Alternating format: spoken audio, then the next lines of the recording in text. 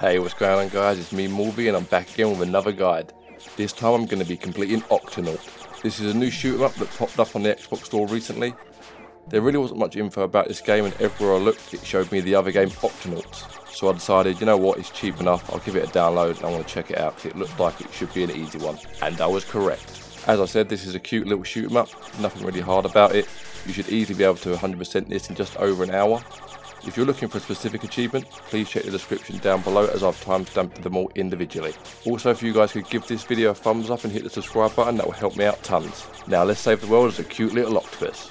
Before we start, I wanted to quickly mention the guns in this game. The majority of them are really handy, so don't fret too much about which one you have. The two I would avoid though is the flamethrower and invincibility, as the other guns are far superior. Also, invincibility does not do a lot of damage compared to the guns, so completely ignore that one. But enough of that, let's do this. Okay, the first achievement we're going to be getting is Small Fisher. We will more than likely unlock this one on our first level. All we have to do is kill 50 aliens. Simple, right? Just make sure you clean up as much as possible on the first level. There are way more than 50 enemies on this level, so you should be able to easily do it. Many of them do come in groups, so you should be able to pick up multiple off at once. But yeah, there's not much to be said about this one. Blast away and you'll definitely get this one on the first level. Okay, the next set of achievements can be done in any order. As you play through the levels, you will notice there are pickups in the shapes of gems. We are tasked with picking up 12 of each colour, and each colour has its own achievement. If you shoot the gem before picking them up, you will change the colour of them. They'll start off as green, then yellow, then red, then violet, and then finally purple. And this will happen on an endless loop. So once you shoot purple, it will go back to green. It is probably best to start on green, but as you're shooting through the levels, you may hit the gems and you'll pick up yellow and green on the way. So it really doesn't matter what order you do this in. What I would suggest is pick a colour and just try and commit to it as much as possible. Once the achievement pops, move on to the next colour. If you are struggling at all, bear in mind these enemies on screen now drop 5 gems per kill. This can be a really good way in collecting a specific colour, or going for the shiny diamonds achievement, which I'll be talking about in a minute. But yep, get collecting.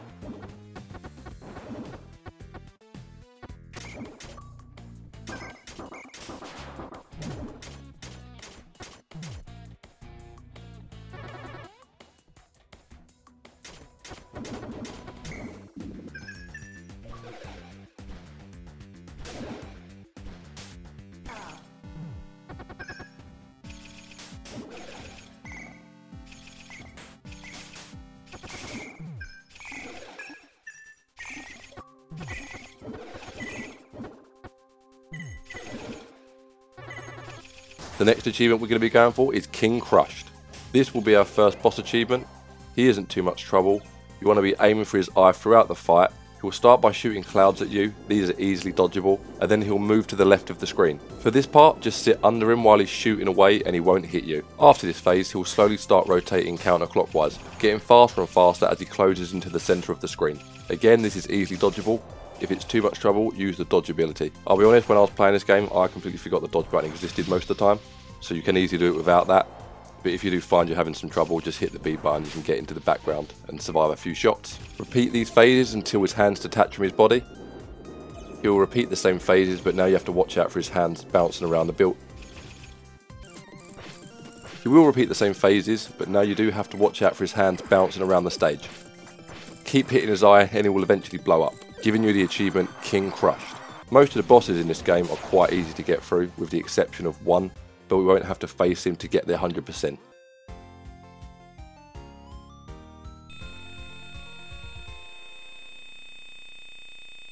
As you play through the game, you'll notice that sometimes the enemies that you kill will drop a little bit of cake. This tasty treat will give us 80 HP every time we pick one up, and in later levels you'll find yourself praying that them annoying enemies will drop them. To get the Cake Baker achievement, we will need to pick up 20 slices of cake. This one is really dependent on how lucky you are on health drops. I got this one later on in the game, but if you're lucky on the cake drops from the enemies, I'm sure you can get it quite early on. I didn't really aim to get this one as I knew I'd pick up more than 20 throughout my playthrough, so I made the other achievements my priority. Once you have 20 slices of cake, the Cake Baker achievement will pop. As you're going for the Cake Baker achievement, you should also work towards this next achievement, Toy Collector. For this achievement, you'll need to pick up 20 weapons. I assumed this was a bowl of rice, but apparently it's a toy. Pick up 20 of these, just like the slices of cake, and you'll get the achievement. Again, you will definitely get this on a full run, but it is very dependent on RNG. Some people may get it earlier on than others. You've just got to hope the enemies dropping that cake and dropping that rice. For just desserts, we're going to have to fight another boss. But don't worry, this boss is super easy. It's probably the easiest boss in this game. As you see in this fight, I had the cannonball equipped, but any weapon is fine. Take out the smaller balls surrounding the boss quick time. One by one they should be falling off. The boss will move around the map slowly trying to hit you, but it's super easy enough to avoid him, and you can keep on shooting as you're doing it. Once there isn't any smaller rocks left on the screen, let's concentrate on that big rock. Keep on hitting it and you'll break its shell. And lo and behold, it's a Dreamcast logo. Simply keep chipping away at it until it'll explode. As I said, this is probably one of the easiest bosses in the game. It doesn't really pose much threat, you just got to move around like in the corners. It's super easy.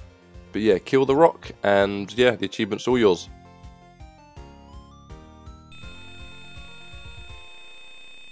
The next murder count achievement is 500 kills. You should get this one just after the Just Desserts boss. Like I said before, this one will come in time.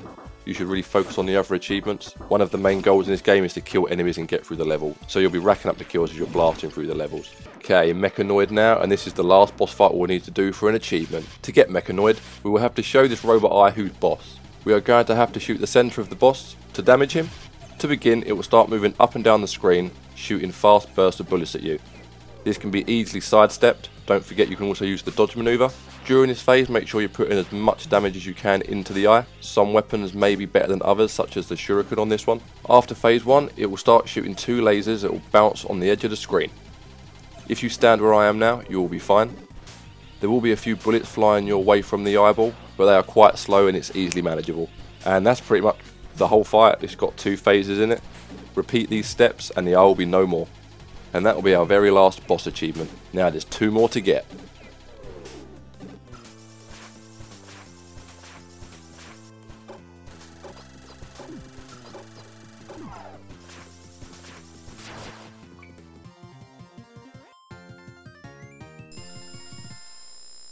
Okay, we're now on our final kill count achievement, 1000 kills. You should get this one when you hit level 7. When I recorded these achievements, I got them all on one run, so if you clear up to level 7, this one should pop. If not, you'll definitely get it on level 8, as there are way more than 1000 enemies from level 1 to level 8. There isn't really a quick method for these kill achievements, you just have to play the game once, I guess, and you'll get them all. But yeah, once you've got them 1000 kills, you'll have 3 nice achievements under your belt.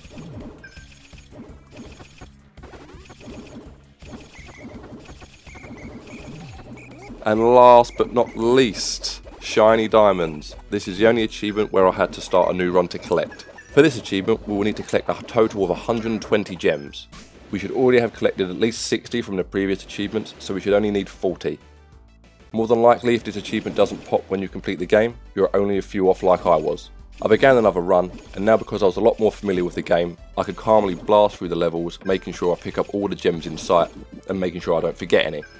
If you do level 1 to level 8, there's a good chance you've picked up the bulk of this achievement. Sadly, my achievement tracker didn't actually tell me how much I'd left, so I just had to play the game until it popped. Thankfully, it was only half a level.